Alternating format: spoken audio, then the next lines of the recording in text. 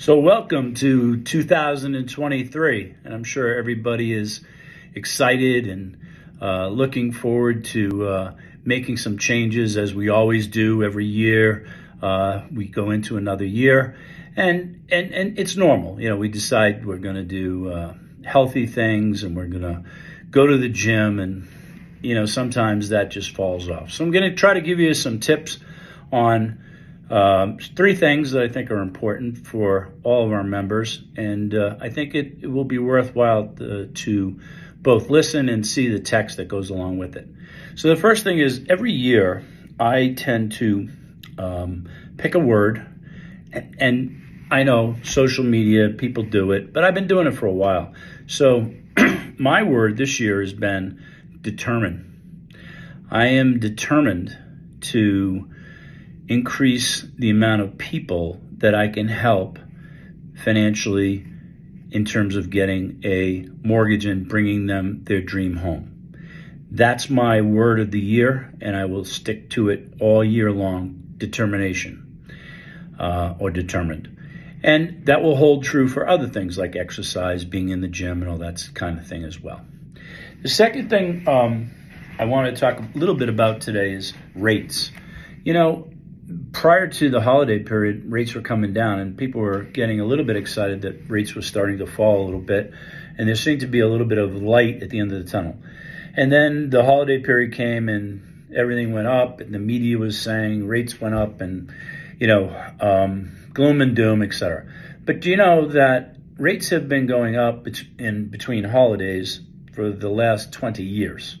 So we expect that next year, meaning this year, going into this week, next week, we'll see some rate declines. Now, there's a lot of things going on right now, politically, landscape-wise, that may affect that. But for the most part, year in, year out, that has been the trend. So we're looking forward to that and helping you and your clients with rates, because there are so many options available that it's crazy that people are not, you know, still jumping on the bandwagon and trying to get that dream house, because there are options available.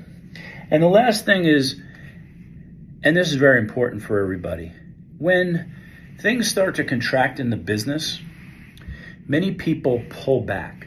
I'm not going to do this, I'm not going to do that, and I'm not going to do the things that, because the business is slow, I'm going to stop doing these certain activities, if you will. Now, the one thing I've learned over 20 years in this business is the worst thing you can do is contract.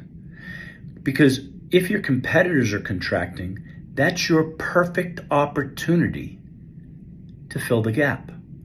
So my advice would be, keep plugging away.